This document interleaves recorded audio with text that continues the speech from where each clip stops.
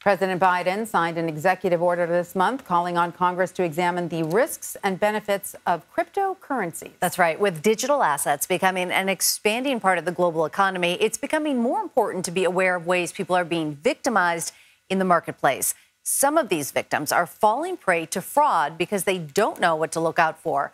In a new article on CBSNews.com, examines this exact subject, the types of scams investors have fallen for. And CBS News tech reporter Dan Patterson is the man behind the article. He joins us now to discuss what he calls new tech, but old scams. Right, Dan? Yeah, good to see you. Good to see you, Dan. So, first of all, just for people who have no idea about what we're talking about, break it down for us and tell us what are NFTs, the cryptocurrencies, and the scams people should be looking for. Yeah, so this is pretty confusing stuff because there's so much jargon and different types of not just technology, but tech products. So blockchain technology is the underlying tech. Think of this as a tree, right? And from that tree can grow different types of fruit. So one type of fruit is NFT. These are non-fungible tokens. Think of these as like digital baseball cards or sports cards where there is a limited number of them because of blockchain technology. It makes these assets somewhat rare. Big air quotes with rare because they are digital. However, that token means that we can authenticate one asset from another asset. Cryptocurrency, very similar, but these are more tradable, or at least in theory, like Bitcoin, tradable. You can send Bitcoin back and forth pretty easily. So different types of fruit from the same tree, same tech tree. Let's talk about one of these old scams that you highlight, because according to Chain Analysis, the rug pull scam accounted for 37% of the illicit revenue in 2021, which is a 36% increase from the previous year. So tell us a little bit about this rug pull scam, how it works, and why it's on the rise. Yeah, so we looked at all sorts of different scams. We found 3 real big scams that are happening in the ecosystem now.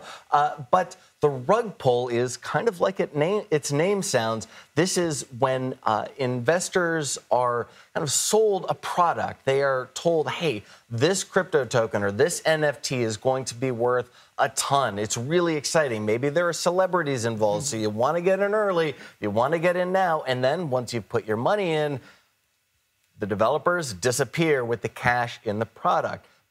That happened late last year with a Squid Game. You remember that popular Netflix show? Well, some developers who were not associated with that built an NFT card game based on the show, and they raised a ton of cash. As soon as they raised cash, they disappeared with about $3 million. Incredible. Is that untraceable? Like, could these people be found?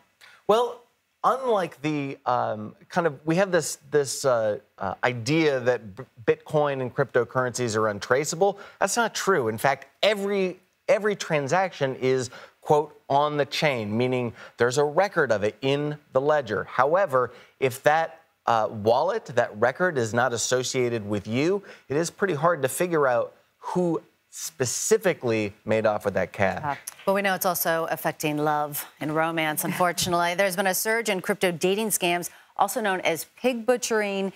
Con artists are convincing people to put their money into fake cryptocurrency. And I just want to read you this because recently a woman lost $390,000 of her inheritance in a crypto romance scam with a guy she met on Hinge.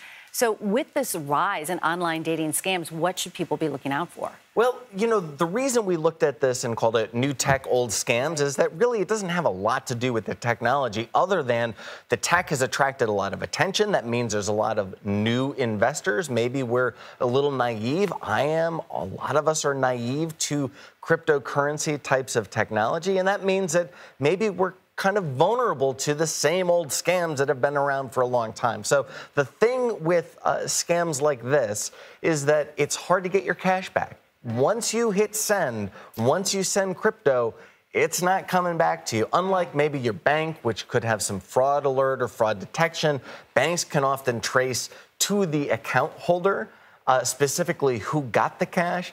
And with crypto, look, once it's gone, it's gone. So all of this collectively is leading to sort of a cooling in the space, right? People are looking at all of this fraud and saying, maybe I'll sit this one out for the time being. Yeah, what we found is that last year we saw sales of artwork from Beeple that was in the millions. A lot of people seem to be making cash, but with all these scams, we've also found, according to the Google Trends and others, that investor and retail investor, that's you and me, our interest is down. Unbelievable. All right, Dan Patterson, thank you so much. Thanks, Dan. Good to see you. Great seeing you in person.